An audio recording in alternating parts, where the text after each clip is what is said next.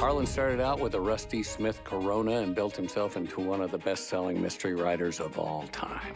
30 languages, over 80 million copies sold. You guys fans? I mean, I don't do much fiction reading myself. Big fan. I'm a big fan.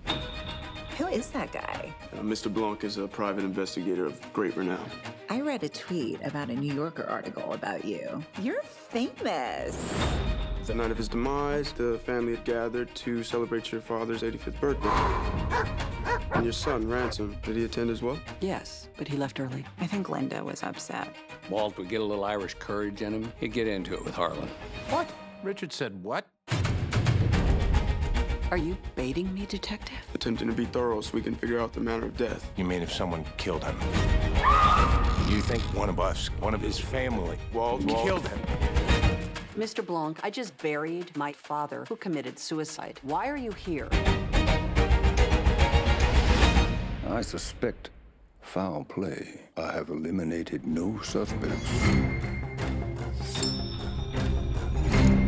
Harlan was cleaning house.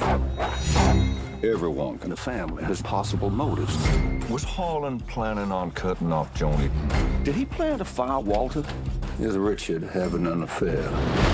That's some heavy-duty conjecture. Funny, Ransom, you skipped the funeral, but you're early for the will reading. Up your ass. Very nice. Ransom. Slap that mother. You gotta do this more often.